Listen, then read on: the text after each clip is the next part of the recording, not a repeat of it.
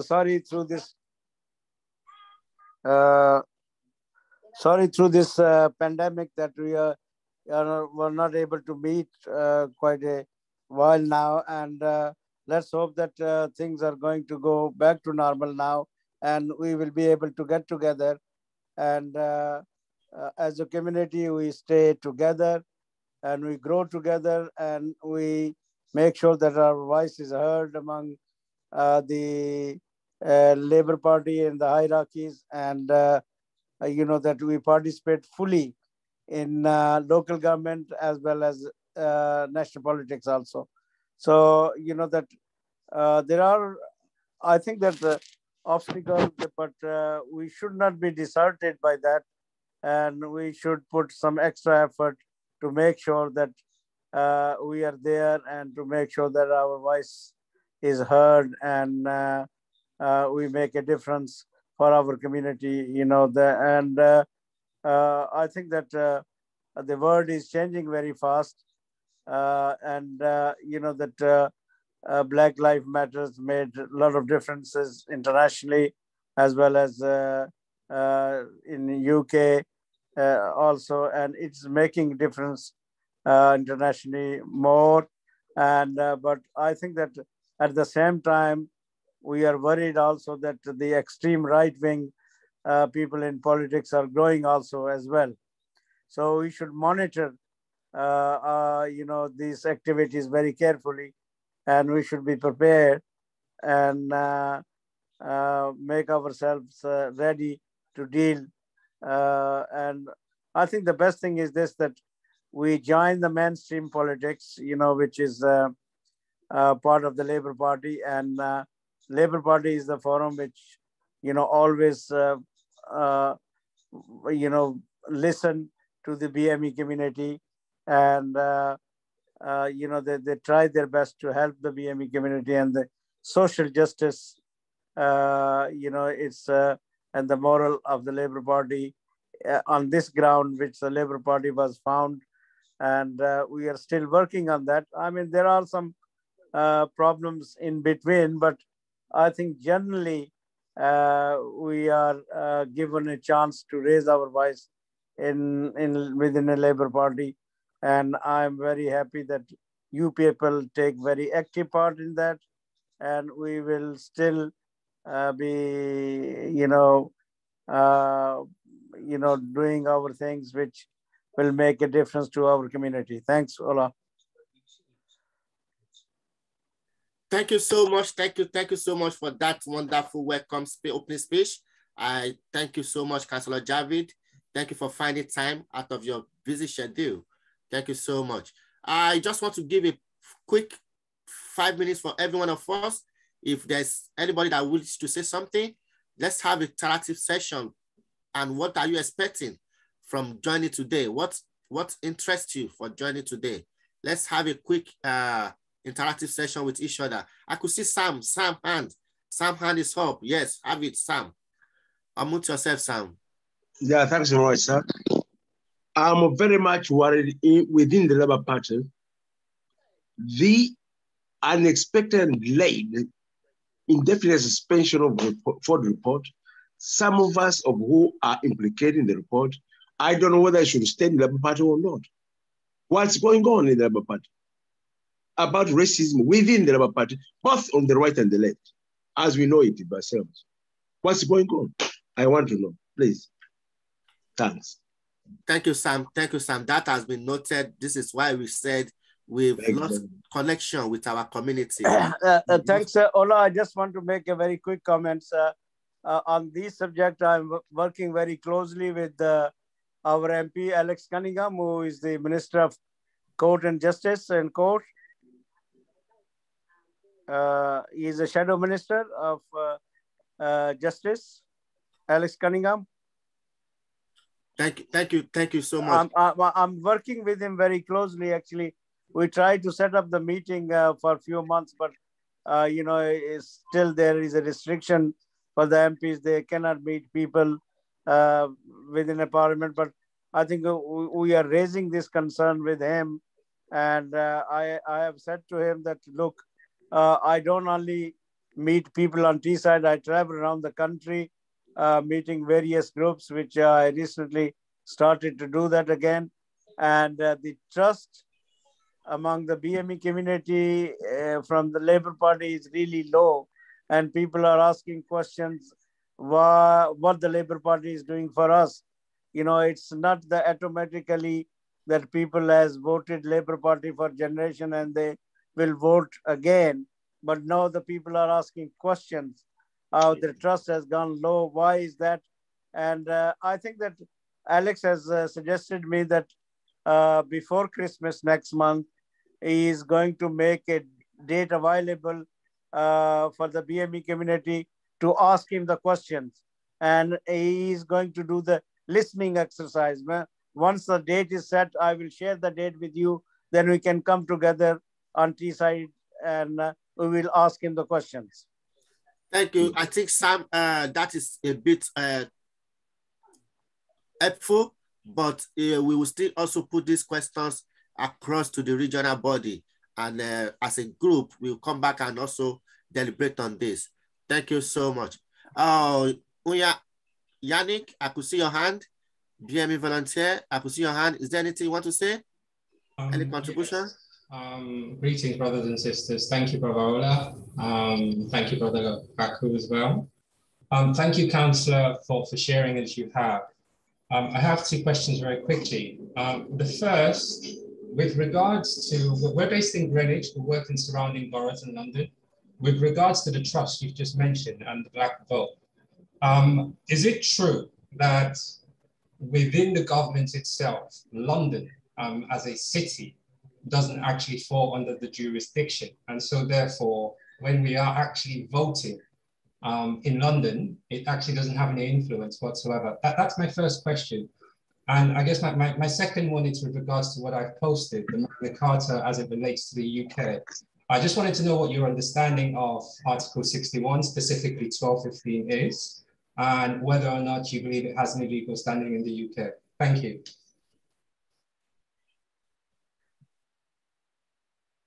Brother Kwaku, do you have anything to say in regards to that?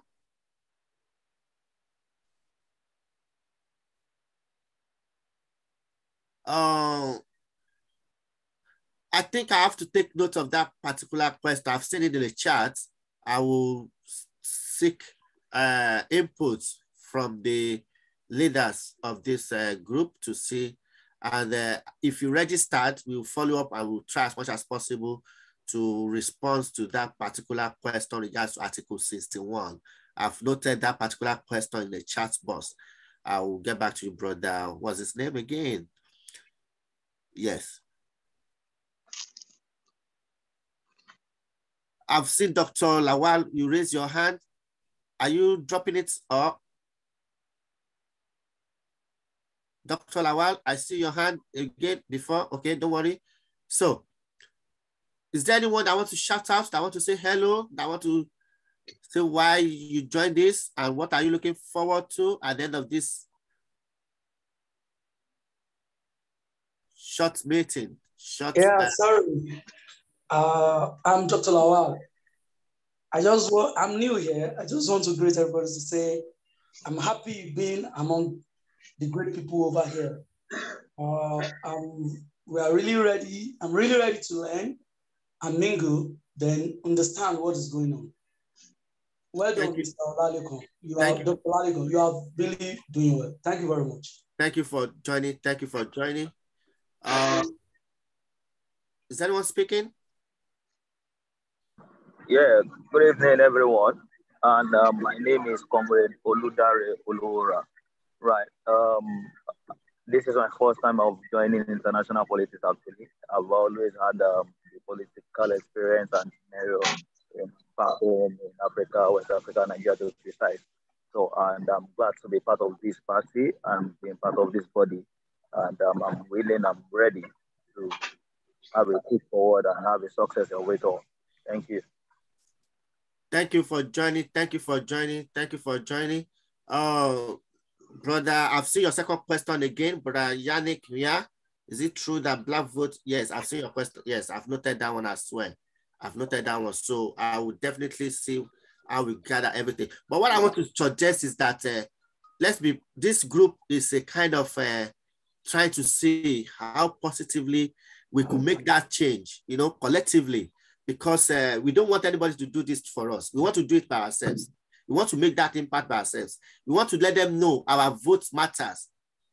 If they don't take our vote serious, then we let them know the impact of our votes. Whether they like it or not, they know without us, there's nothing like them. So it is we that make them to be. So we have to make use of that. So if you, at your leisure time, please go to the website, teesvalleylabour.ameforum.org.uk. You see a lot of information there about us, how to join the current campaign, how to donate to support, how to contact us. Please feel free to join us. I don't want to waste much of our time. In that note, I would like to welcome our guest speaker for tonight.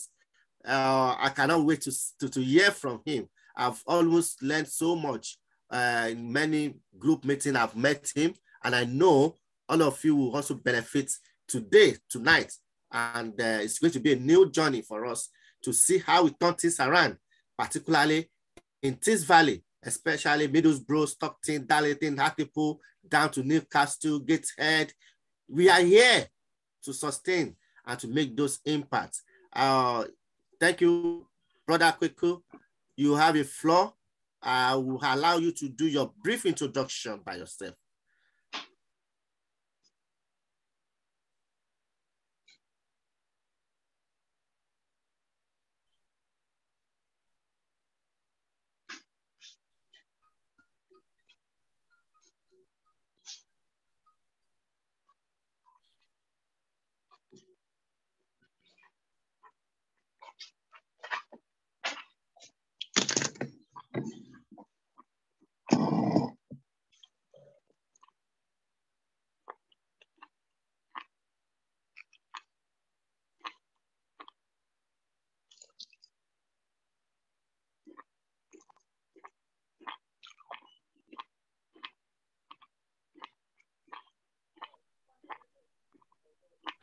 Oh, I see. Sorry, I didn't have my microphone turned on. Brother Olale, can you hear me now? Hear you. Okay. We can hear you now. Right, okay. So I'm going to go share screen. I want you to confirm you can see my screen. But in the meantime, can I say good evening to all of you? Very glad that you can share your evening with us. And I'm hoping that we'll go through a learning experience together. So on that note, Brother Olale, can please confirm whether you can see my screen? Yes, we can see your screen, brother. Okay, in that case, my name is Kwaku. I do a number of things. I'll just introduce you, those on the screen. I'm very much involved in Black music and the industry side. I'm also involved in history. So I deliver history programs, I write projects and stuff like that. I'm very much interested in identity politics, particularly African identity. So I'm the coordinator of something called the African or Black Question. And I'm doing this program as part of BTWSC, which stands for, it's just gone out of my head, Beyond the Will Smith Challenge. So we've got a strand called Liberation School Session, in which we do a lot of training, particularly social and political training. So this is part of the AAME, the Lee Valley AAME Political Education Program. So as it says on here, our topic today is postal voting. So you can see the flyer or one of the flyers that was used to promote this event. So I always believe that the knowledge is not just in the presenter, but also in the audience. For example, I do a lot of music industry courses, and I have people, they say, oh, they don't know anything, that's why they come on course. And I'll say, you still know something. So I very much engage and try to tease out what people know so I can add to it. Learning is not just the facilitator or the lecturer coming A, B, C, D down. Sometimes it's got to come this way so I can know how to feed, how to pitch what I'm doing. Are you okay on that? Can someone say yes? So I know that you're actually hearing me. Yes. Thank you very much. So on that note, there is a bit of interactive interactivity in this program. So the first question is not a rhetorical question. I do expect some responses. So yes, we're supposed to be talking about postal vote. In the flyer, it says, how much do you know about postal vote? By the way that question has been framed, that is saying that we expect you to know something. Maybe you might think you don't know much. That's why you're on here. But there's no doubt that you know something. Even if it's wrong, there's no matter. So I want you to offer responses. If it's wrong, and I know it's wrong, I will correct you. So in either case, if you're right, we all learn. If you're wrong, we all learn in the sense that I respond with what the correct answer should be. So without further ado, this is your time to respond. And I'm sure you can unmute yourselves and answer. So, or else I can't see the room. So if you use your electronic hand, I'm sure Brother Olalekan will point to you and then you can have the floor. So what is postal voting, please? Someone respond. We've got about, I don't know, 15, 16 people in the room, so I expect to get some responses. Go ahead. Okay. Values. Now it does look as though we are heading for change. I'm going to stay with Aberdeen for the time being. If you take a look at what's to come, a little bit of a roller coaster with the temperatures going from 17 to a cooler feel into the weekend, a little bit of a blip through the middle part of the week, but then that frontier fluid injection of cold air Thursday to Friday could bring some winter showers. Now, although that's Aberdeen, that's the trend generally across the country in terms of the feel of the weather. So I'm not quite sure. I'm hearing some voices. Is that voice answering the question that is out, which is what is postal voting? What do you understand by postal voting? I really do want some response from the room.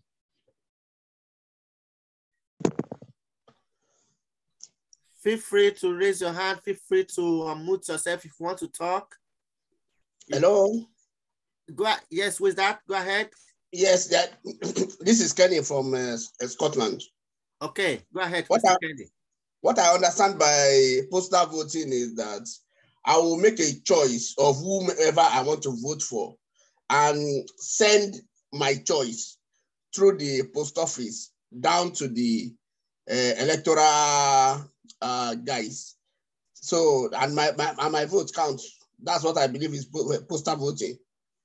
Thank you very much for making an effort. Can we have one or two more people so we know what you think? Because people express things differently. So don't just take what the gentleman has just said. If you've got something to add, please do. And Brother Olalekan, I hope you can see a hand go up or two. So what is postal voting? What do you understand by postal voting? Or postal vote, whichever, please. Let's have some responses and some interaction. Yes? Do you want me to start by saying, do we know voting as well? Maybe people don't even know voting. Maybe that's give a bit concern. Okay, so Brother Olalekan says maybe we should go to basics and not be presumptuous. So when we say we're voting, what does that mean? Please, we're not being patronizing. This is a learning session. It says on the I think booking page, a political education. We talk about liberation school session. So it's about liberating our minds, learning in order to liberate whatever we want liberation from or for. So Brother Olalekan wants us to go to basic by not being presumptuous. So when we say voting, what do we mean, please? These are not rhetorical questions. So we, as I said, I don't know how many people in the room, but the last time I looked, it was about 15. So there are enough people in the room to give a response. What do we mean when we say we're voting?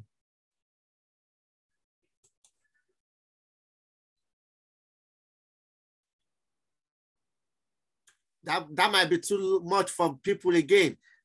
Is there anyone that has ever voted in the House? Anyone that has ever voted in any election here? If you have ever voted before, can you signify?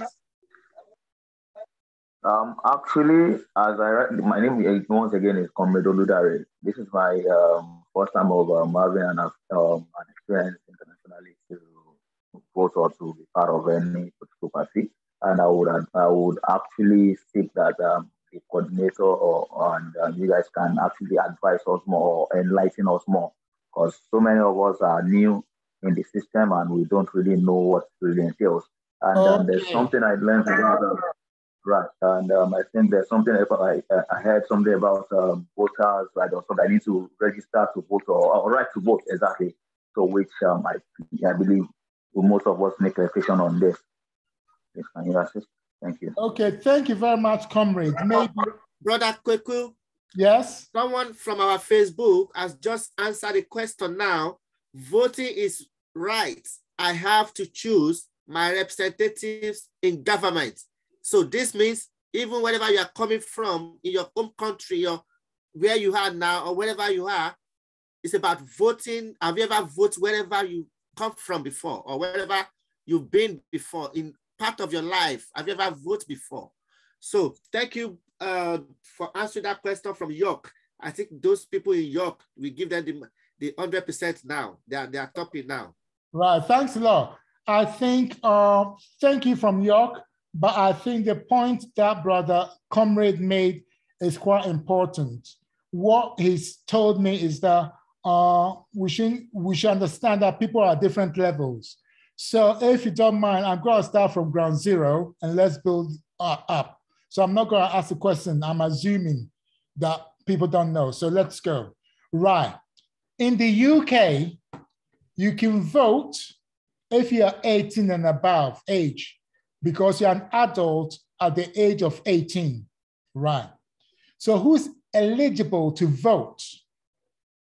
Anyone of a British citizenship or a Commonwealth citizen resident in the UK can vote.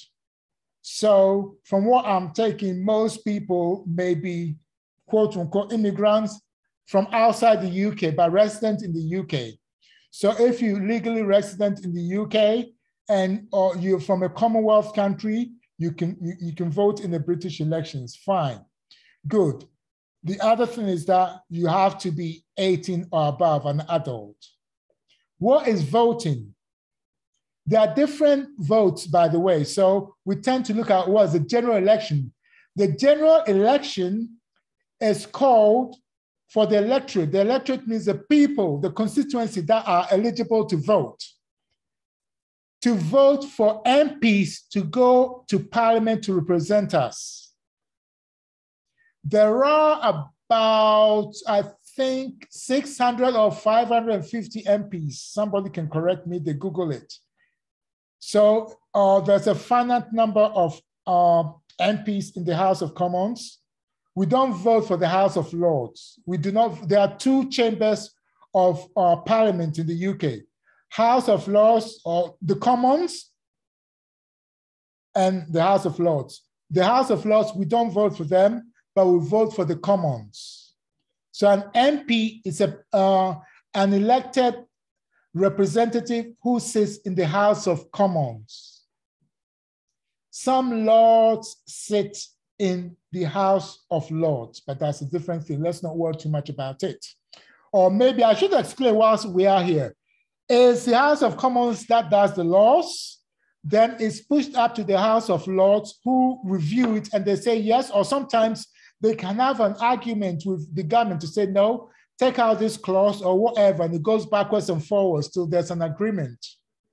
So that's how so you can say that there's checks and balance in the sense that there is the House of Commons that is there to primarily make the law, and I think the laws are there to oversee and to give those checks and balances. And sometimes they do give the government a tough fight if they don't want certain things in what is going on. So what happens is that there's something called a bill. Somebody proposes a bill. Let's say a bill, let's change the world upside down. A bill to allow all immigrants to come into the UK. I'm saying that in the context of having a government that's stopping immigration, not to mention that I think there's a bill going through that will strip people of their nationality. So someone proposes a bill to let in all immigrants.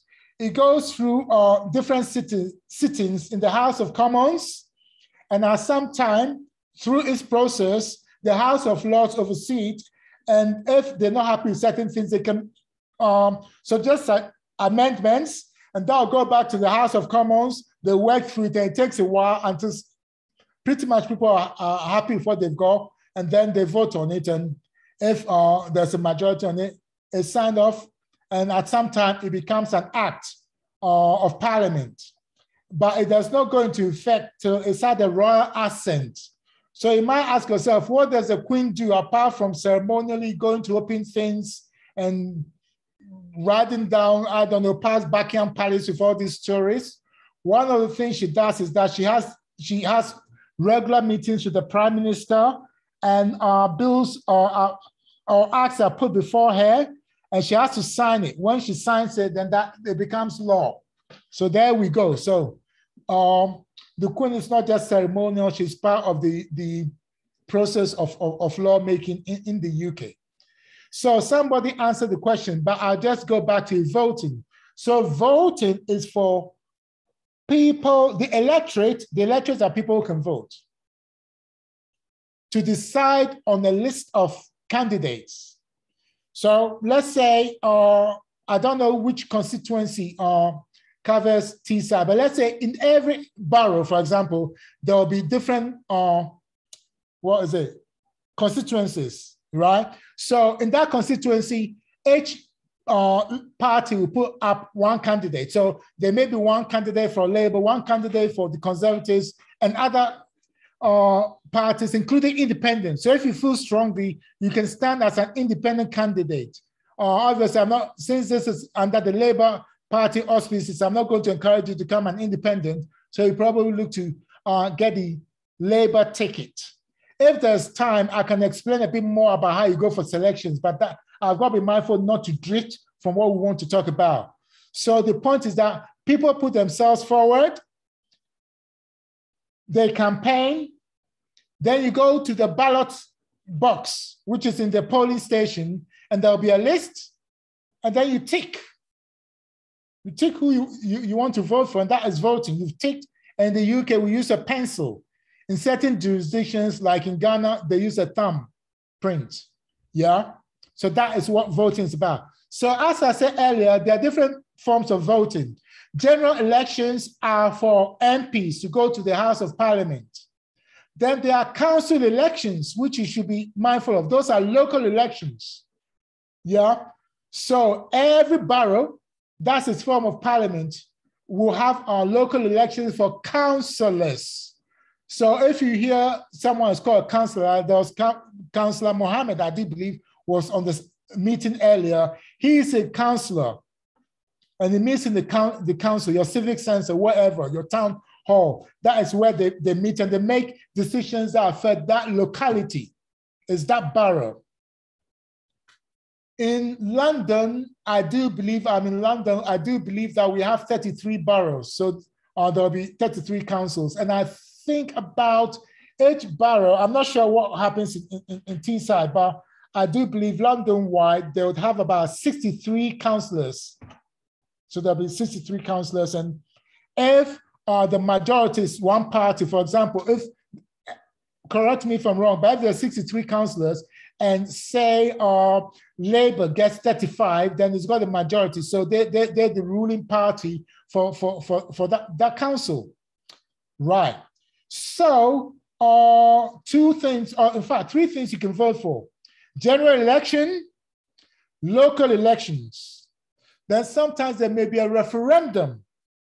If you've been here more than 3 years, you may have heard there was a referendum for whether we vote to stay in Brexit or to go out of Brexit. So that was a referendum, not a general election, a referendum for the whole country to vote on a particular issue. Many years ago, in the 1970s, we had a referendum for us to go into what was the EEC. The EEC became the EU later on. So the British people voted in the 1970s for Britain to join the EEC, which became the EU. And I think 3 or so years ago, they again voted as part of a referendum to leave the EU. So in essence, there are three major voting opportunities for the electorate. Vote for parliament, that's general election, vote for council, that's the local elections, or vote for a referendum. Three. In all those three cases, you go to what is called a polling station. I've talked about boroughs. Boroughs will have constituencies, depending on how big they are. Then in each constituency, there are wards. So it's another breakdown of the constituency. So voting will have a number of polling booths in different wards. So you cannot just go and vote anywhere. You vote within your ward, and it will tell you on the voting form which polling station for you to vote, which is usually the one nearest to you. Yeah? So on election day, between 7 a.m. and 10 p.m., you can walk into the polling station and vote. You normally have a card which tells you where to vote, and you take it with you. If you don't have it with you, I suppose they could check your ID, but I'm saying it's safer for you to have the polling card with you. Britain has got, I'll say, a more relaxed way of voting than certain countries. I suppose the level of election fraud is not so bad in the UK, so there isn't a lot of rigor in terms of who is voting. But we mustn't abuse it, and I do know on occasions people have abused it by trying to vote more than once. You're only supposed to vote once in any election. Some crafty people try and vote more than once in different places, which is illegal. And you could go to jail if you found out. So it's not worth it. That's a fraud. Okay. So normally you just show your card. They'll look, then they've got a list of people who are supposed to vote. Normally what they'll ask you is what is your address? Because they go by the address. So they look at the name of the road and look at the address. Because what's happening is that once they've identified you, they'll tick that so and so at this address has voted. They'll take it because that's important when they're collating the number of votes to go to the council. Yeah. So I'm jumping ahead of myself. Not to worry, I'm responding to you. I've got a slide, but I don't have to speak to the slide. So they take this piece of paper for all the names, not the names of the people in different addresses in the area. And then at the end of the day, I think they'll count it, and then they'll say how many ballot boxes we have. So if they've got 800 ballots in the boxes, it must tally the sheet in which they take the names of people by their addresses, yeah? And that goes to the council, and then the council people and their agents will make sure it's all verified. Then people start counting them. So we've talked about, in fact, I haven't talked about postal voting at all. I've talked about physical voting, which you go to the ballot box and you take. But there's another option. You don't have to go to the ballot box to vote, but your vote can still be counted. And I think that's what was said when the person answered my question. We've got an option of voting by post. So since that is the topic for me to discuss, I'll go to the slide because it speaks directly to it. But thank you for those that made an offer to answer my questions, right? The next question is, why postal vote instead of, I can't even read things because I don't think I've read. Yeah, so why postal vote instead of going to the polling station? So that's a question from what I've said, and also maybe thinking about it. I'd like to have one or two answers before I move on. Why do you think one want to postal vote instead of going to the polling station to vote? Yeah. So, Brother Olalekan, I had the hands because I like people to answer the question. Forget the way I've written up there. But the question is, why do you think people want to postal vote instead of going to vote at the polling station? Can I have one or two answers? Hello? Hello? Yeah, this is Kenny once again. People want to do postal voting for convenience. So that is the reason that there are some disabled people or people that are actually less privileged, blind people that could actually use that particular medium to make their own choices. Okay, thank you very much. That is very good. Can I have at least one more answer from someone else, please? Let's make this as interactive as we can. Or Facebook people, whoever, can we have at least one more answer before I move on? Because this is not supposed to be a lecture, quite frankly. Bion, go ahead. Mr. Bion, yes, that's from, yes, go ahead. Okay, with postal voting, you will not have to think twice about voting for who you really want to vote for without being discriminated against.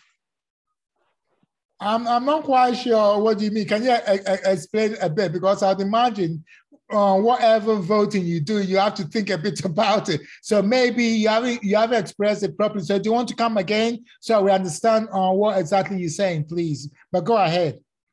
Yeah, yeah. I was putting the Nigerian factor into consideration. But in the UK, I think with postal voting, you've already taken a decision on who you want to vote for. Yes. Now, when you get to the polling station, you may meet one or two persons that may want to influence your decision, even directly or indirectly. But with postal voting, you've taken your decision, you've ticked your candidate, and you conveniently, confidently, comfortably vote for whoever you want to. Okay, that's a very good answer. And maybe I think the subtext to that answer is that in certain regimes, but thank goodness in the UK that does not happen, people are intimidated going towards a polling booth. Sometimes people can actually be physically manhandled or even stopped from voting. But as the gentleman said, if you've done your postal vote, that's in advance. So you voted already, so no one can stop you voting because you've actually voted. I hope that makes sense to you. But I'll say what he says doesn't really apply in the UK in the sense that, in fact, the agents are supposed to be a number, there's a designated number of yards they're supposed to be away from the polling booth. But agents do not really intimidate people, from my experience in UK voting. At the best, what they do is that they want to have a sense of what's going on. So they may come and ask you who you voted for.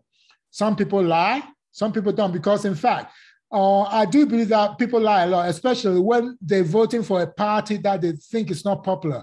Because if I would imagine, if you're in an area that is known to be Labour, you probably are not going to say you voted Conservative for another party.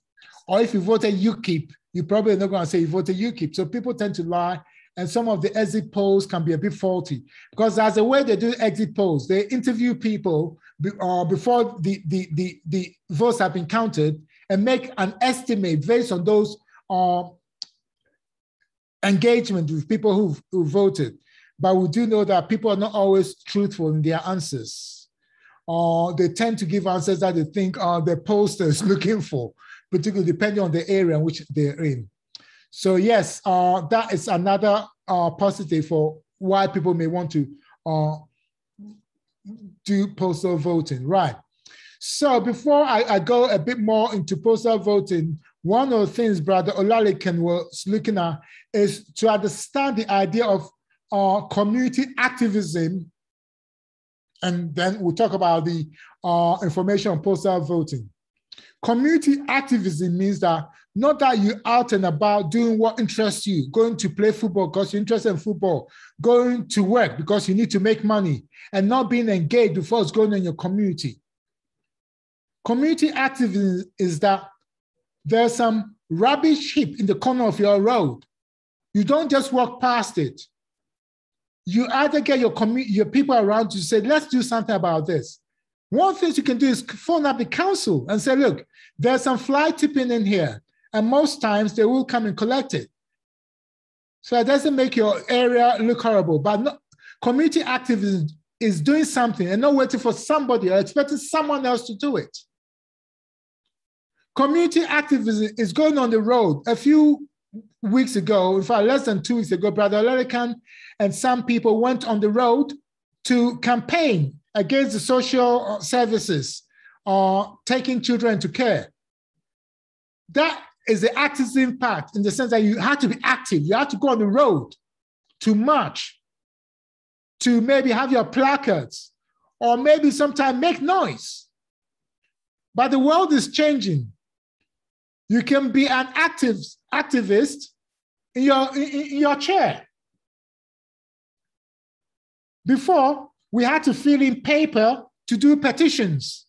You had to have thousands of petitions, then you walk all the way to Downing Street or wherever to hand that petition.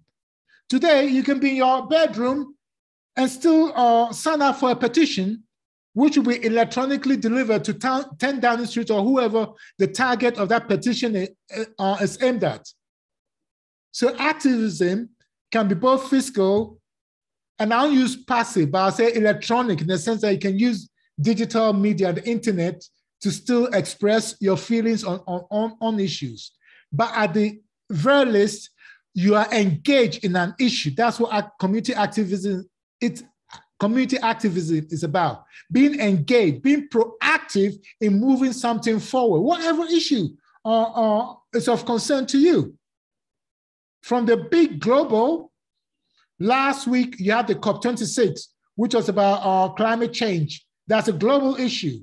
And you might want to sign up to some of the petitions or to remind our leaders to take the commitments they've made seriously. That's a global one. To something small in your area, but that's of importance to your area. Maybe the bus isn't going through a certain area. You think we should have a bus service through this area. You get your people, your area together, and you petition the local bus service to put that bus route through that area because it's needed. You make a case for it and not just sit down and expect somebody else to do it. Right. So voting is part of that process. But what Brother Olalekan wants us to know today is that, yes, it's important to go to the polls, but you can still vote without going to the polls, and the option being postal voting or proxy, which I'll go to in a moment. Right. It is generally believed that the conservative voters tend to vote, whether by postal vote or going to the booth, in the sense that when there's an election, they are more inclined to vote. Simple. These are generalities I'm giving, but I think the underlying theme is valid. Labour voters tend to be less proactive, in the sense that, oh, probably they're working, we'll see how it goes, that kind of thing. Hence, Labour Party encourages postal voting amongst its members because they know that if you leave it to them, come election day, something is cropped up and they don't go to vote. Or they clocked off work late, so they didn't vote. Remember, voting is from 7 a.m. to 10 p.m. So you can vote before you come to work, you go to work. But if you don't get the opportunity, you're hoping to vote after work. And then there's overtime. Overtime and voting. Sure, I need the extra pounds. So you take overtime and it means voting. So that is why they tend to encourage postal voting, because that means you've done it, done and dusted, as they say. Okay. So we focus on postal voting. We've explained why Labour Party encourages postal voting. So now, how do you go about it? You can apply to your local election office, and I'll give information later on, so don't worry about that. You can apply for a single election or all the elections. So you say permanently. So each time there's an election, please send me postal vote form, because I'm just doing by postal vote. So until you rescind that order, you're on their system as someone who does postal voting. As I said, it can be for a single one. Oh, this referendum, oh, I think I'm going to do postal voting. But for the general election, oh, I think I'm going to go to the polls. You make that decision. Before I move the slide, just remind you, when you make an application for postal voting, it can be for a particular vote, election rather, or it can be for all the elections until you change your mind. Good. Quick. Yes. Thank you for joining. Thank you for going on. Just a quick question to answer Dr. Lawal, because I'm trying to monitor question. Can international students with student visa participate in politics and join a political party group and vote? I think it's yes. Yes. There's a if you go to Labour Party, just click students type, and it's £3 per year. And you could also register. Once you register, your local party will contact you.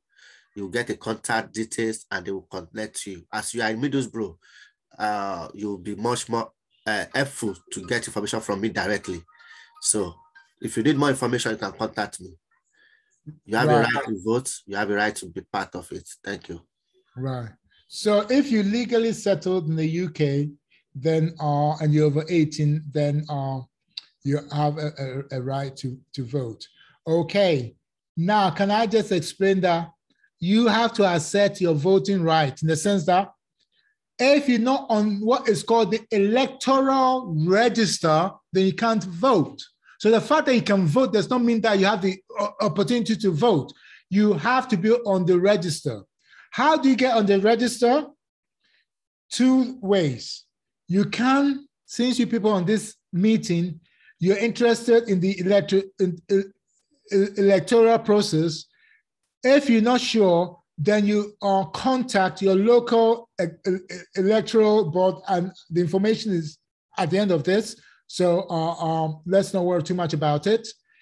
And you can find out whether you're on. If you're not on, then you can request to be on and you fill in all the details and you'll be on the system.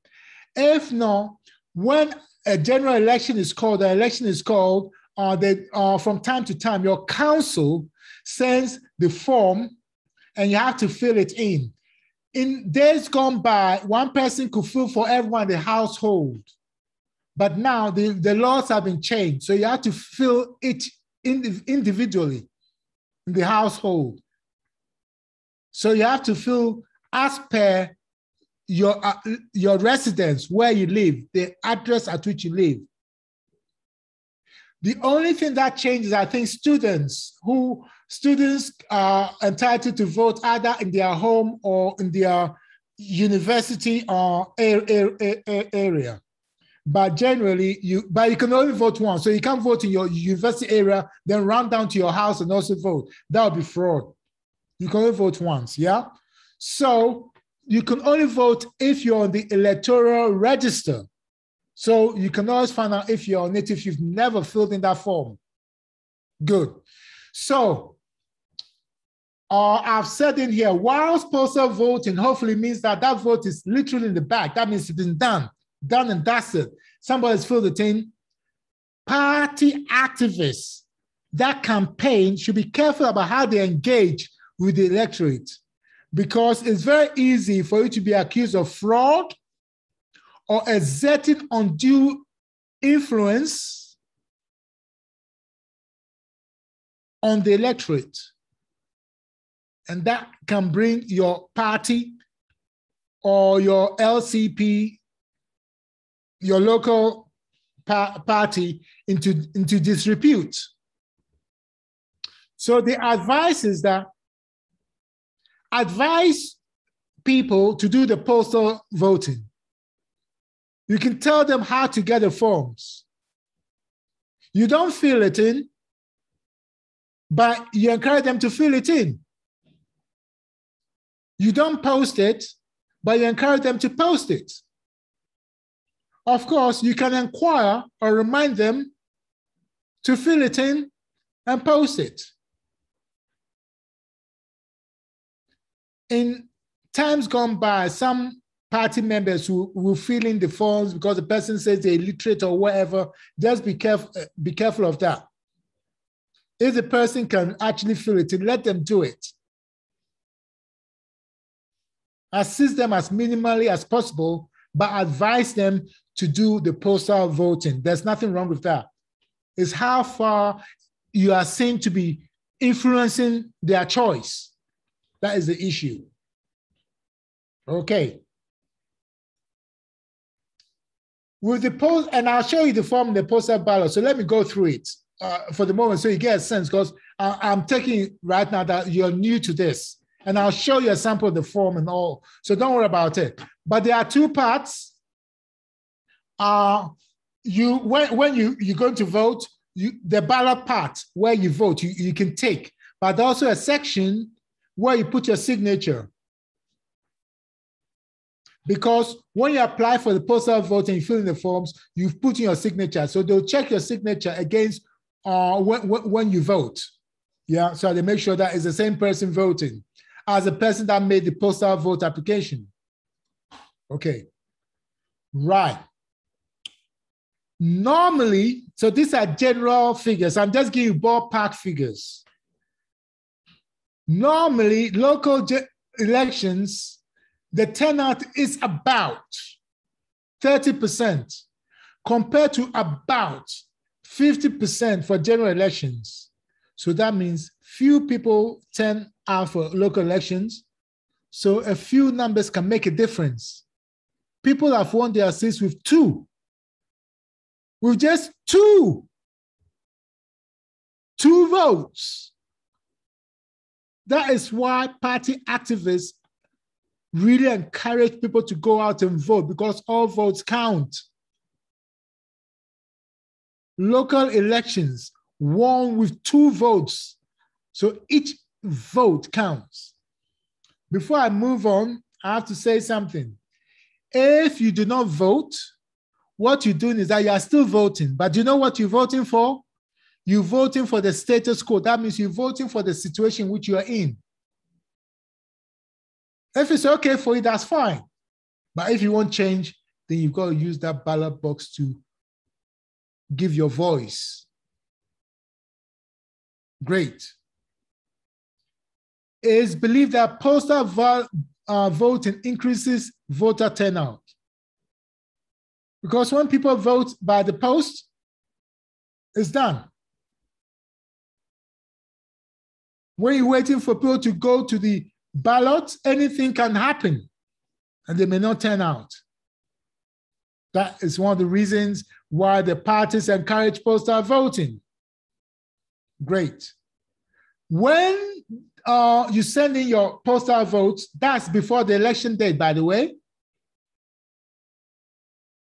So you send in your postal vote before election day. If you don't, please listen, you can still take it to the polling booth and put it in, yeah? So that's also valid. Ideally, the whole point about postal vote is that you vote before and you post it before. But if for some reason you don't get around to posting it, you can on election day take it and put it in the ballot box, yeah? Fantastic. Okay. All the postal votes received in the council, it goes to the council. Before the election date, they open it, but they don't count it.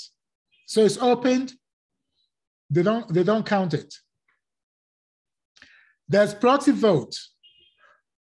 Proxy vote, you apply for it, and the reasons I'll give later on. But I just want to say that you don't have, if for some reason you can't go to vote, you can give your proxy to someone to vote on your behalf, to vote for who you want to vote for you. Just make sure that they are trustworthy. If you say they should vote for the Labour candidate, be sure that is the type of person that will do what you want and not go and vote for UKIP or whatever. So just be mindful of that. Okay.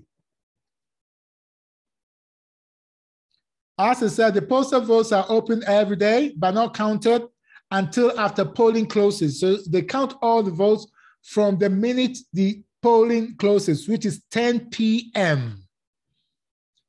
Party agents meet at the council to validate the count. So that means each box that counts, each ballot box that counts, they find how many are in there. And then I told you about that piece of paper they've got with everybody's names and their addresses. If that sheet of paper says 200 votes, then that should tally with the number of votes in that box. So checks and balances. They can be counting all through the night. It depends on how big your area is. Once it's all counted and sorted and agreed between the agents and the candidates who are all there at the council on the election night, there's a person called the returning officer. It's the returning officer that will announce the final results. Often in the main areas, if there's like a big MP or the prime minister, the TV cameras will be there because the TV cameras want to see, did the prime minister win his or her seat? Or if it's an important candidate, for example, the TV cameras will be there for the returning officer to announce the figures. And they announce all the figures up to the one that had the highest vote. And often when that's announced, you can see jubilation in the back for those that have won, and sadness for those that have lost. Okay. So this is not that I expect you to read it. Hold on, what have I got? Okay, yeah. This is what the postal vote application form looks like. It's 2 pages. It's not too daunting. It's about you, your name, your address, stuff like that. How long do you want postal vote for? So you can tell them for a particular date or permanent. Address to which address for ballot paper. Yeah, where do you want the ballot to be sent for? You've got to give your date of birth and a declaration. So that means you sign it. Let's see what's on page 2. Oops. Previous. I'm not sure. And then previous. Okay, so I've got it back to front. This is the page 1, sorry. It gives you the information. So this is what you get, the information you need, how to apply and everything. And then this is the actual form that you fill. Okay, so that's for the postal ballot. As you can see, postal voting. It's not complicated at all, 1 page. Not complicated at all. Okay. Now we're going to see what the government says because there's a gov.uk page /how to vote /postal voting. And you can go on there and it gives you all the links to the forms, to your local electoral office. And everything you need about voting is on this, what should I say, microsite, gov.uk, how to vote /postal voting. So let's see what they say. Voting by post. You must apply for a postal vote if you want to vote by post. For example, if you're away from home, you know you're going to be away from home, but you want to vote, postal voting. You are abroad. Oh, you go on a holiday, and the prime minister called the general election. So obviously, you're not going to stop your holiday. You can still exercise your right to vote. This is for people that want to vote in England, Scotland, or Wales. Northern Ireland has a different system and a different form altogether. With England, Scotland, or Wales, you do not have to give a reason why you want to use the postal vote. But you need to give a reason if you're voting in Northern Ireland. I don't think that applies to most of you here. Most of you are in England. Okay. Anyone can apply to, as I said, to vote by post. No need to give reasons, like I said, except if you're voting in Northern Ireland. And that pretty much does not apply to us. Okay. You can apply for the following. A single election on a specific date, because Boris Johnson has announced that 23rd July, 2024 election. So you write, ooh, I don't fancy going to a post, or I'll be on holiday, or ooh, I'm on a work excursion somewhere. So please, I want postal vote for this general election, this date. Or know something, it's such a traumatic experience going all the way to the polling station. So I want to have postal vote from now on. Until I tell you otherwise, please always give me a postal vote, because I don't want to go to the polling station. Or somebody's advised me it's better for me to do postal vote. Good, 2 choices, specific, single, or for however long you want it. Great. These 2 cases, you going to the polling booth or you voting by postal service is to do with you. But there'll be cases when you want somebody to vote for you for whatever reason. As I said, that person should be a trusted person. You have to apply to have the vote by proxy. And these are the regulations. If you're unable to vote in person, you can ask someone to vote on your behalf. That's called proxy votes, as I said earlier on. You can only apply for a proxy vote under these conditions, because you're going to be away on the polling day. Because you know you got a medical appointment and you're going to be hospitalized. That's a good enough reason. In fact, that's number 2. You got a medical issue or disability. And I heard somebody say disability earlier on. Yeah. So if you've got a disability that challenges you to go to a polling station, then you can apply for what should I say? Or yeah, if you're military service or whatever, right? Your proxy should be someone you trust to vote on your behalf. I've said that, and the government is also reminding you. You will need to tell them who you want them to vote for you. The one you want to vote for. You have to tell them. Good. If you want to do proxy vote, you've got to write to your local electoral registration office, and I'll tell you how you can do it. These are the conditions. Usually, you need to apply for a proxy vote at least 6 working days before the election day. If you're in England, Scotland, or Wales.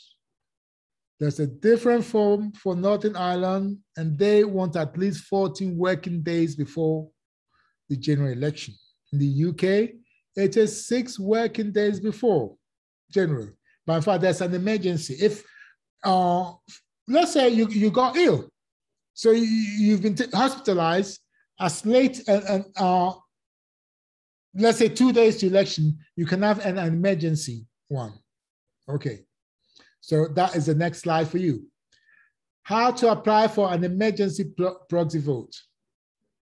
If the proxy vote deadline has passed, you can still apply. But these 2 things apply. Because you cannot vote in person because of your employment or disability. Or you became aware of this reason after the proxy deadline. You became aware of this reason. You didn't choose to be ill, all of a sudden you've been taken ill. Or something happened and your circumstances have changed, something you could not have foreseen. You can apply, amazingly, up to 5 p.m. on the day of the election. Isn't that great? So on here, I've highlighted the electoral registration office. That's where you've got to get it. You've got to get it, yeah? So let me just jump and hopefully we'll find out how do we get to an electoral registration office. But before then, let's see what a proxy vote application looks like. Again, it's like the first one, tells you the rules and regulations, blah, blah, blah. That's on page 1. And on page 2, again, very, very simple. Very, very simple. filling for proxy is just pretty much the same as postal voting. Right. Each borough has an electoral registration office. You can go there physically or you can engage with them online. So my borough is Brent. So I'm just showing you how I can interface with this office online. I go to the Brent borough website. So the London Borough of Brent. I go to their website and that'll be the same for the borough in which you live in. And I've got all these things I can check. Check, are you registered to vote? So if you're not registered to vote, then if you're entitled to vote, make sure you're on the electoral register. I told you about that earlier on. You don't know your polling station, do you? No problem. Click on your, find your polling station and to ask you for your postcode. So they go by the postcode.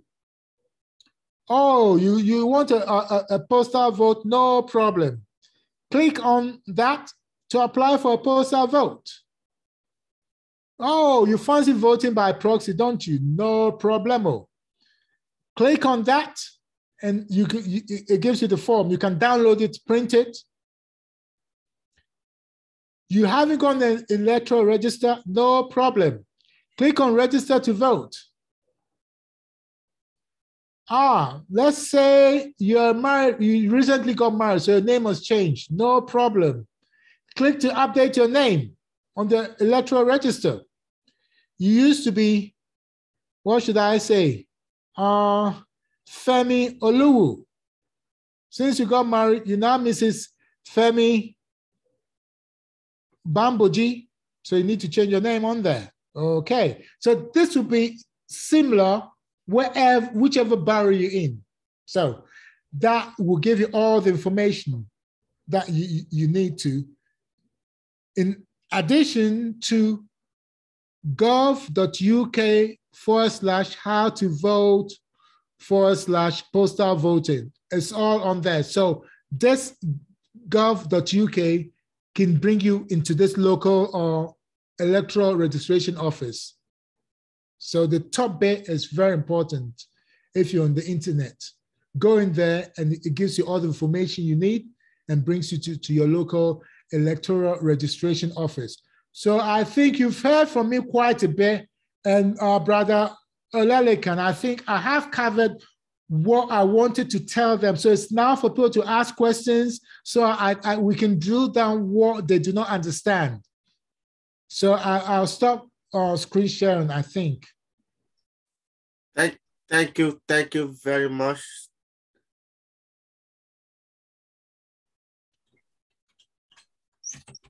So I'm open for questions So if anyone asks questions, thank you for this amazing presentation. Thank you so much.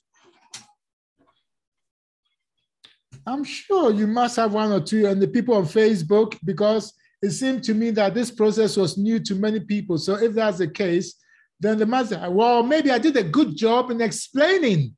Oh, Brother Olalekan, someone's got his hands up. So Ibenyo, unmute and please make your comment or ask your question. Go ahead. Okay, good evening, sirs. Good evening. Okay, my concern is this. Whoever we're voting for as a Black community, have they made it, I don't know if the Black community, like this particular one, the one Olalekan is, and other Black community, has sat down with these people to ask them how they will protect the interest of the Black community. Because if not for the advocates like Olalekan and one or two other advocates speaking out for the Black community, we are more like Blacks in an island of ocean without help from anywhere. I want to know, if we are to vote, because it's not just about voting, but if we are to vote, do we have candidates that has spelled out the interest they have on the Black community and how to protect the interest of the Black community? So we know that if the Black community is voting for a particular person, we're casting all our votes to that particular person because that particular candidate has promised to protect the interest of the Black community. Thank you. Thank you. I think that is for the activist, Brother Olalekan, to answer, since it seems to be a party-related question. Oh, thank you. Thank you for that question. I think I've got another comrade on the platform. Rahana Islam, do you want to answer that for us? Or you want me to go ahead? She has stood as a candidate before, and she's one of the women we look onto in Teesside, especially in Middlesbrough. Rahana, do you want to say something? I recognize you. Okay. Oh, somebody raised hand. Who raised hand? Is this the same hand?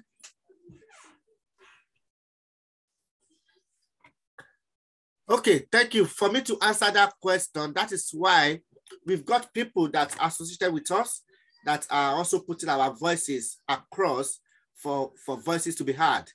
But one of the importance of this platform is to empower ourselves, to encourage more members from this community to also stand, because you have a lived experience.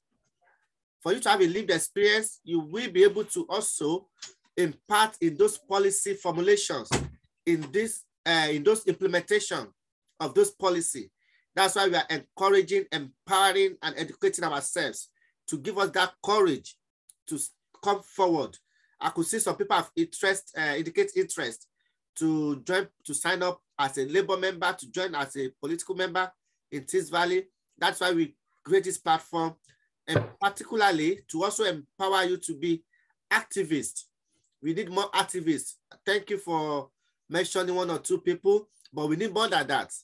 So on this platform, any training you think you need, anything you are lacking, go ahead, let us know. And that is why this platform, we have it. If you go to our website, you will see there about us, campaign, join us, successful story. And we have trainings. We also have trainings. We have trainings. So we would definitely hold them accountable. And they always organize a kind of questioning time prior to election for us to know their policy, their promise, their vision, and what are they trying to do.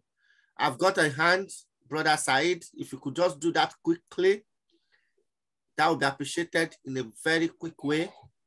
Hi, everybody. Thank you very much, Brother Ola. I think I want to give a big round of applause for Brother Ola from the Black community coming out and doing. I've been watching Brother Ola for maybe 3-4 years, but we've been working together. And I think you are doing amazing work for Save the Women and empowering the women as well. And I think we're on the same level. We need to, in Asia, in the Asian community, we need to empower the women as well. And it's like, I'll tell you, on every meeting with the Asian people, there's a lot of people there. I could, I share some of the photographs, but they're very restricted, and the only the men come in, no women. And I think we, our mothers, our sisters, our daughters, and our wives as well, we want to empower them, and we want to show the Black community of Africa is like a great nation. We become slaves because they steal everything from us. The diamond, gold, they steal. Even today, we are blind. We are not seeing it. Okay, and we can only speak. I can only speak here. I need, like Brother Ola said, we need activists. We need people with us to show the power, like how I feel like speaking, like on behalf of Muhammad Ali. He turned Islam, and he speak for Asia, he speak for Africa and everybody, and he speak against the West, causing too much atrocities. And thankfully, his voice is still circulating today. We see it. But, I think finally I want a wonderful meeting, and I think, I learned a lot as well. I've been working, I'm on my mobile, I'm not in the home, and I thank you for letting me speak, and thank you for everything. And I think, it's been quite educational about learning how to vote and about the democratic system that we have. And I think the Asian as well as African, they're sleeping. They're afraid, they go on the factory work from 12 hours, maybe from 6 o'clock to 6 o'clock in the night, and they're too tired and go to sleep. But there's only few people that can speak for them. I've been doing it for many, many years, and I think we want to continue speaking for them. We will die speaking for them, and we will give our life. Now, like you said about MPs, and other MPs, even Black MPs or Asian MPs, or even Asian councillors, they run a risk, big risk. We know that. And, Black Lives Matter raised that as well, and we can copy the Black Lives Matter. But in UK, there's too much fascism, too much hatred, and we fight within ourselves as well. For the MPs and the councillors and anybody that's in a hierarchy, the elected position, they do run the risk. Some of them lose their life and stuff like that, and we need to respect. I think that's all I want to say. That. So thank you again, everybody. Thank you for the speaker as well, and everybody that spoke, and everybody that's listened to me as well. And God bless you all. And let's keep on working and be positive. Thank you. Thank you, brother. We normally have a physical meetings before that. We always invite our MP, our councillor, our mayor, and they always come at least answer some questions. I've had appointments with Alex Cunningham, MP for Stockton. But I will be suggesting to him, rather than me having one-to-one, possibly we'll bring him on this platform in one of the following subsequent ones. And through that, these questions can be put across, and also our other members of parliament as well. And if anyone is willing to stand as a councillor, we've got people that have stood before, we've got people that have won, and we've got people that we can put you across to shadow. You can start shadowing, you can start learning what are the roles of councillor, what are they doing, how can you become a councillor. We'll be organizing another event soon that will be tailoring within this area of how to stand as a councillor in your local area. Well, what's important is, first of all, sign up, join a political party. If you are still doubting, I could tell you, we could come as a body and make our voice heard through this Labour Party platform. There's still much hope. There's still much we can do together. There might be a lot of misunderstanding. There might be a lot of local issues or national issues, but definitely more can be achieved positively. When is the next election? It depends. It depends. There's some if they are in London, they might be having in May 2022, but I believe in our local area here, it will be in 2023. But we have to start that movement now. That is why we are coming together now. We empower ourselves. We need to bring out the best. We want to present the best of the best among us. I've got your hand again, Brother Sahid. Is there anything you want to add? I'm sure. Yes, I want to stand as a councillor, and I think I want to request from you. I already did, personally, but I think it's better that we work together. Maybe, obviously, I can stand for Linsop Board in Middlesbrough, or just stand for, I think the Newport Ward is congested. I think there's already 5 people, maybe 4 people standing already for that. So maybe I think we need to look at Linsop Ward, and maybe that will help us in our future campaign. That is fine. Anyone that is interested should come forward. We'll be putting some trainings together. Brother Kweku, you've got something to add? Yes. I'm just putting something in the chat because I'm going to mention something called LCP. So Labour Party has got a jargon. Why isn't it going? I'm trying to. Ooh, very odd. I can't send something. Hold on. I was trying to send something. If not, you can go online, or I can give it to you to send later. But for some reason, I want to put something in the chat and it's not going. I'm pressing return. Oh, it's gone now. Okay, so I'm going to use a term because in any organization, they've got jargon. One of the jargons will be CLP. So CLP stands for Constituency Labour Party. So let me just explain. You don't need to be in the Labour Party to vote for a Labour candidate, okay? I'm going from ground zero, because I noticed that some people are not aware of the whole political process. You don't have to be in a political party to vote for any person representing a particular party. However, if you like the policies of a party, hopefully Labour Party, then you can join. When you join, then you become a member. But if for 20 years you've been voting for the Labour candidate, that does not make you a member of the Labour Party. What it makes you is a supporter of Labour Party. But once you join, you become a member. So you're part of the decision-making process. And let me tell you how far that goes. Of course, you got to pay your dues, and they've got different scales for students, unemployed, and whatnot. Union members. Some people pay through their union. Unions also pay to certain political parties. Right.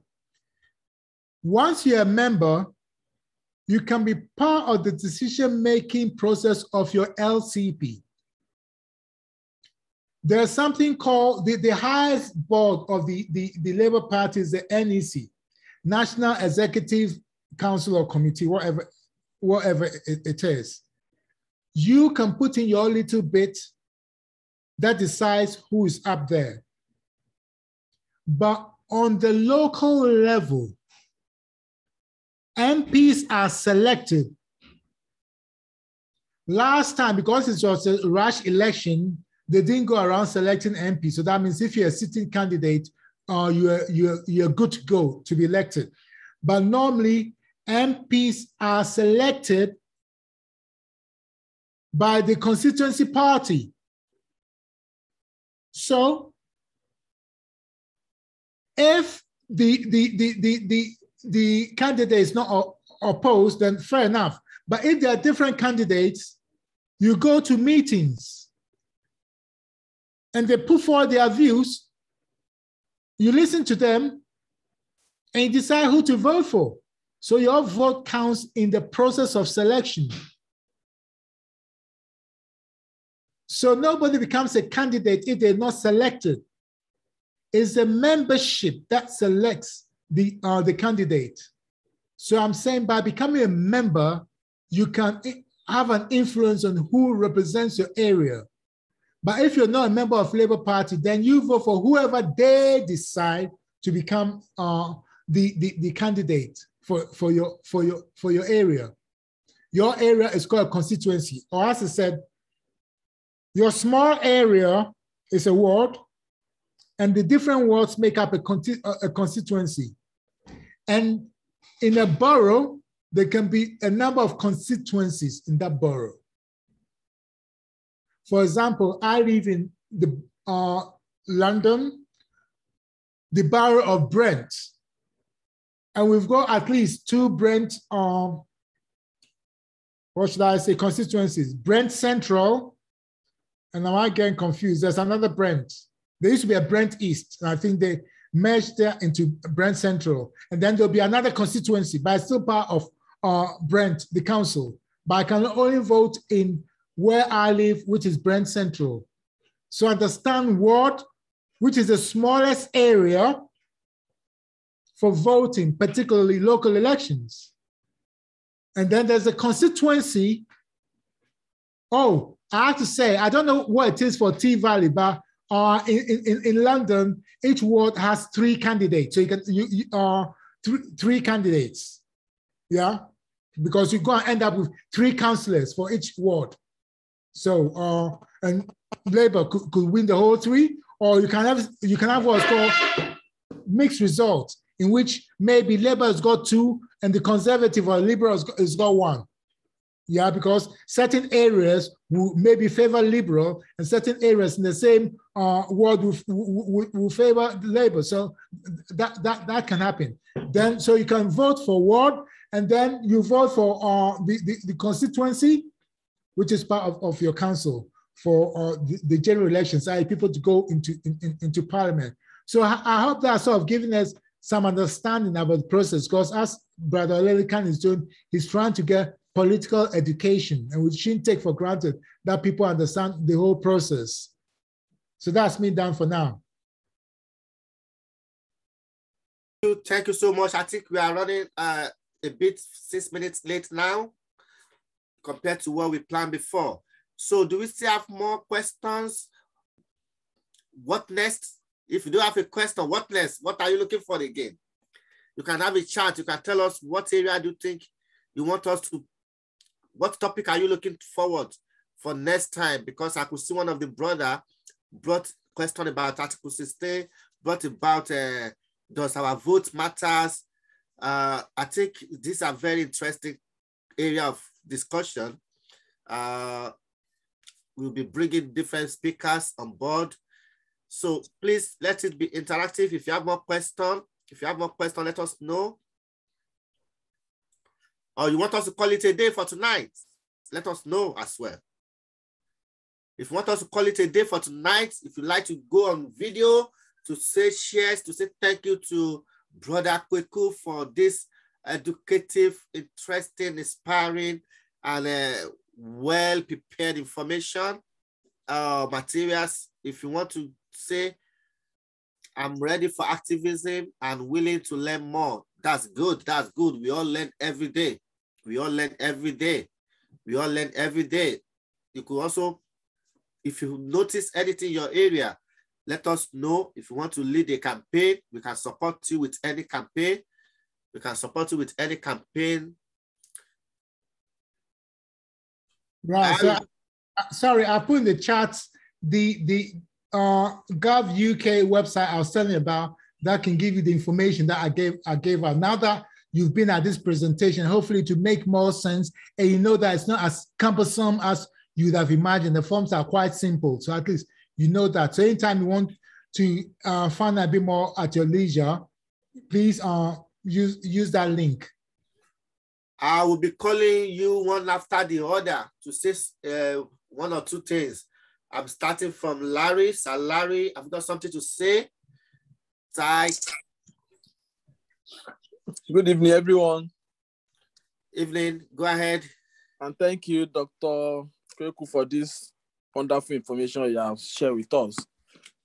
We are able to get the information we need, and we pray we'll be able to make use of them.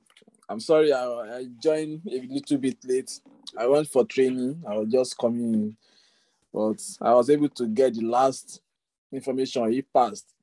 The message has been passed, and we have shared it to other people also. We also come on board and make sure our vote counts. And whenever we need help, as you have said, we will also get in touch with you. Thank you, Mr. Kwaku. Thank you. Thank you very much. Thank you for your contribution. Yeah. Thank you. Thank you for joining. To be late is better than never. You can follow us on Facebook. You can watch it all over again. And we've got the recorded type, so we might also put it on our YouTube channel. Yes, I'm calling Tai Kai and Karate. Do you have something to say before I go to Guamaka, Masha, Mark Morris? Anyone that has something to say before we say good night to everyone for today? Yes, Benjamin, Odia, Rahana. I believe. Okay, Masha, go ahead. I could see your hand. Good evening, everybody. Good evening. Yeah, I'm glad to be here. Actually, I joined the meeting a little bit late, but with the little thing I had, I can see that there is a free opportunity for everybody to participate. So I'll just have to go through the link shared on this chat, so and read about the Jaga's political party, if I'm right. Yeah, I think so. So I really appreciate this. Thank you. Thank you.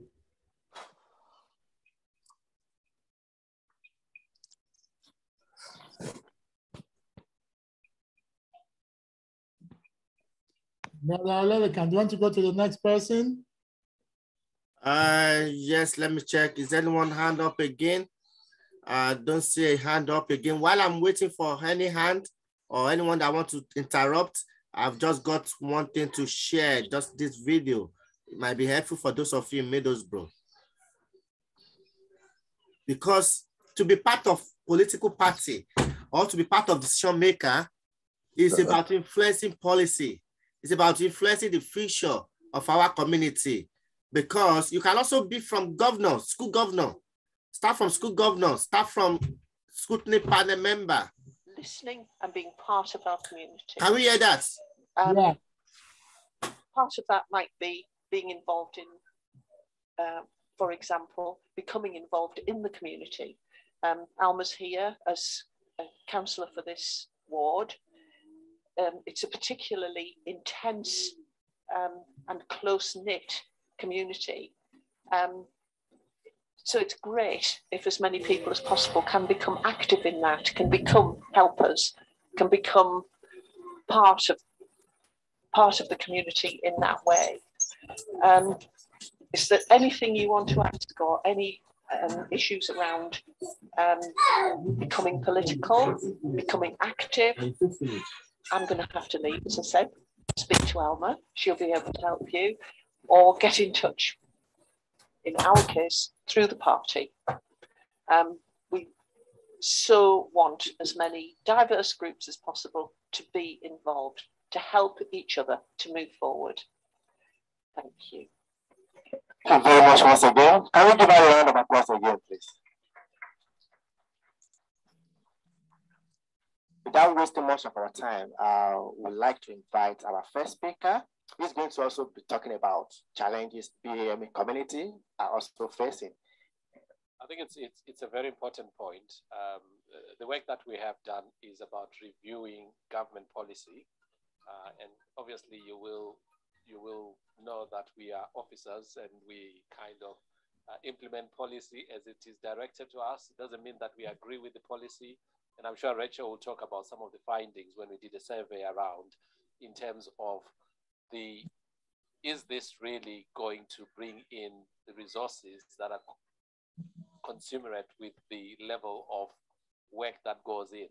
I think there is a big fallacy around health tourism. Don't get me wrong, in other areas such as in London, health tourism is a big thing, but up here in the Northeast, it's not as big a thing.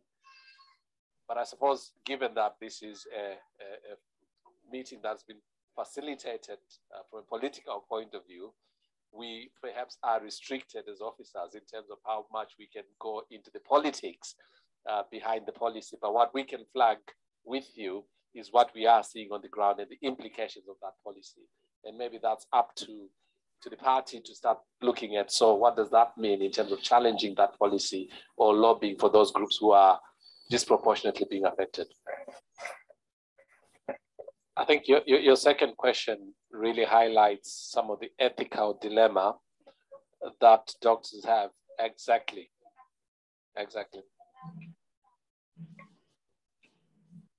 Yeah. To an individual, well, you're not eligible because you can relieve their symptoms. You are either left to medical services should be based on clinical need and not on the ability to pay. So there is a whole range of ethical dilemmas. If you are a clinician and you're faced with someone who you know that through your intervention you can relieve their symptoms, you are either left to make an immigration decision to turn them away, or to treat them out of your compassion and then have your overseas manager saying to you, you shouldn't have treated them. So it presents lots of dilemmas. The other dilemma that it presents is it then potentially means that you say to an individual, well, you're not eligible because your needs are not classified as urgent. So basically go home, get worse, come in blue-lighted in an ambulance, and then you're urgent, and then we'll treat you. Now, what does that mean in terms of the dignity of the individual, in terms of outcomes? But also from an economic point of view, we know that the interventions that we deliver for people who are blue lighted into hospital are a lot more expensive than what we deliver for people who walk into the hospital. So some of this is kind of built on a false economy, which says that actually by turning these people away, that will make a saving. Actually, those people go away and they become worse, then they become... That is just a bit about community challenges, issues facing community. The only way to be part of those policies, to change policy, to influence policy, is to be around the table. Oh, Shirley Chisholm from America, the first elected American woman, she said, you don't make progress by standing on the sideline, whimpering, complaining. You make progress by implementing ideas, by getting involved. If they don't give you seats on the table, bring your own chair. Get involved, get involved. That's why we are calling this platform. Let's start coming together, learn together, share from each other. And from there, we can be able to influence any policy. We can be able to be part of those changes. Welcome, Brother Olaniwaju. I've got something to say. We are rounding up now. We are rounding up now. Thank you. Mark Morris, if you've got something to say, we're rounding up now. Masha, is it the same hand? If there's nothing to say again, I think I have to say good night. Thank you for joining. Brother Quickly, do you have any last comments before you go? No, I just have to say thank you for those that chose to spend their evening to learn a bit about the political process. It is encouraging, and I thank you for facilitating this, because it's one person at a time. One person at a time, and I think something has been learned here, so it's just fantastic. Thank you for that, Tai, Kai, and Karat. If there's anything you want to promote, I could give you that 1 minute slot. I could see you. Anything you want the community to know about? Is there anyone doing any local projects you want community to be aware, to support? Is there any local campaign? This is last 2 minutes platform to say good night if there's nothing. Thank you, everyone. Well done, brother. Thank you, Brother Ola. Well done for everything. I think it's been a learning process, and I think let's move it forward. Let's stick together. And I am with the Black community, you know, as you know, and we want to push it forward, and we want to get some the host community with us as well. And I think we need to push it forward, you know, quickly. So we, as much as we are behind, we want to come on the level and go forward, you know. Thank you. Thank you. So good night, everyone. Love to see you. If you have any further question, email us. Thank you. Good night for now. Thank you. Thank you. Good night. Good night, everyone. Good night. Good night.